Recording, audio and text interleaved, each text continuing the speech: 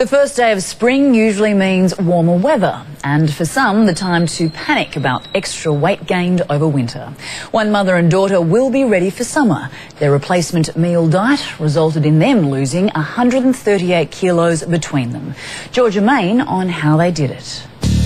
I used to weigh 166 kilos, and at the moment I weigh 76 kilos. I was 116 and now I'm 66 kilos. We know that people that follow them can expect to lose about 8 to 10% of their body weight in 6 months. Just over a year ago, 26-year-old Melody Ross was nearly too big to fit into these size 30 pants. I've been big started from when I was 12 to 13. That's when my weight started creeping up on me. And it just kept on going up and not going down, it's always going up. Until eventually I just thought, I have to do something because my asthma was getting out of control. With a lifetime diet of junk food and a weakness for chocolate, both mother and daughter ballooned. I've tried Light and Easy, Xenical, Optifast, Ultra Slim, Slim Fast, Xantrax, Weight Watchers. Melody even had to order her clothes from Interstate, as most clothing stores only go up to a size 26. Yeah, I just thought I have to do something. And then one seatbelt did not fit you. Yeah, even the seatbelt did not fit me in the car. Finally, mother and daughter made a pact. They tried meal replacement diet Celebrity Slim. I never thought in 16 months I'll come half of my size. Over half, actually, yeah.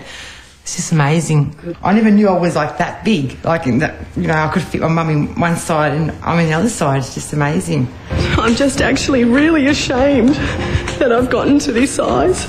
Biggest Loser contestant Cash White is the Celebrity Slim poster girl. She tipped the scales at 157.8 kilos and has lost nearly 60 kilos with a diet of determination and meal replacements. Obviously, a lot of my weight loss was accelerated through excessive training and things like that with the Biggest Loser. But since finishing the Biggest Loser, I'm maintaining and continuing to lose weight.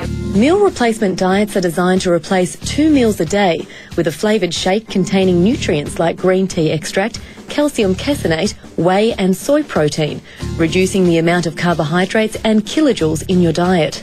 Dietitian Dr. Tim Crow. These products do just as well, if not better, than some traditional dieting approaches.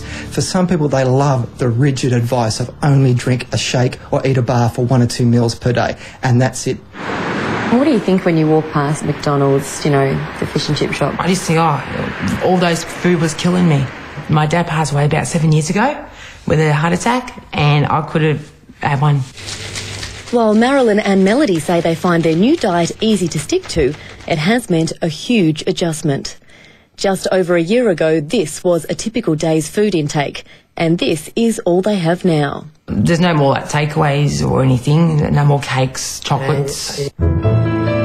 Australians are in a constant battle of the bulge, spending $500 million every year on various diets. The meal replacement market has a huge slice of that pie, with $300 million spent on programs such as Tony Ferguson, Sure Slim and Optifast.